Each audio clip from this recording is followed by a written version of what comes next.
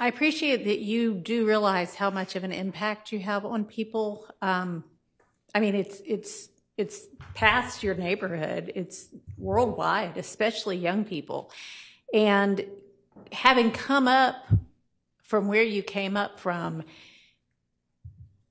and living in and around that, you know that gangs are damaging to our community. It has tremendous impact on kids and young people who think, this is cool, this is what I want to do. Look at him, he's a millionaire.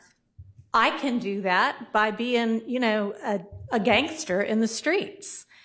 And that's not true. What you're likely to have happen to you if you're a gangster in the streets is you get shot, you get killed, or you get thrown in prison. And those are, you know, by far the most likely outcomes.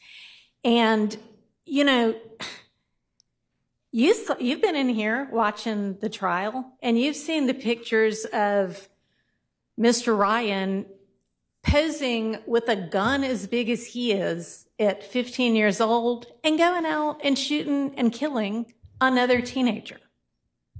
And that's what gangs do, and that's unfortunately a lot of what rap music does. I know you're talented, and even if you choose to continue to rap,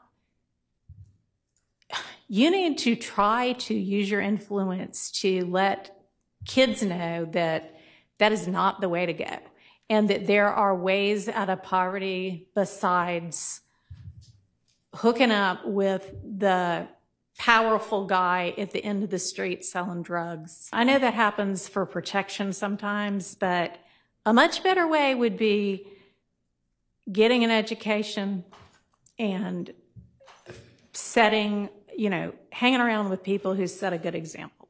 And you be one of those people that sets a good example. I mean, all right, so that's my high horse on that. I could also go on. But I want you to try to be more of the solution and less of the problem. All right?